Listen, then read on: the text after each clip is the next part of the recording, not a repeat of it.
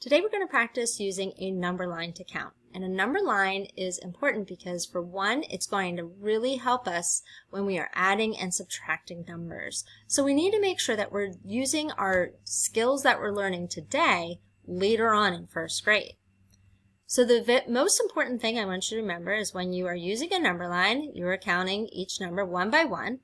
So when you start, you're starting at 0, and every time you make a jump, you're jumping 1. And you're going to count one more number.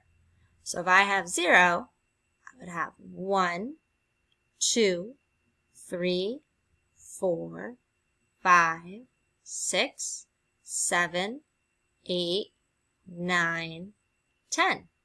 Now, I know some of you can count much higher than 10 and much higher than 20. If that's the case, you can go down here. This says starting number, and we're going to start at 0. And our ending number, we can change that. We're going to change that to 100.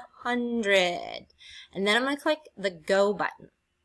Now, all of a sudden, my number line has gotten much longer.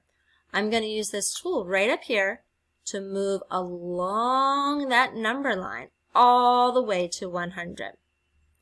So now you can start at 0, and every time you move up 1, you're going to continue counting.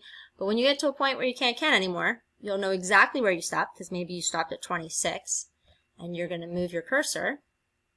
You're going to move this up so you can just see the number 26 over here on the left, and then you'll be able to keep counting and see how high you can count to, making sure that you don't skip any numbers.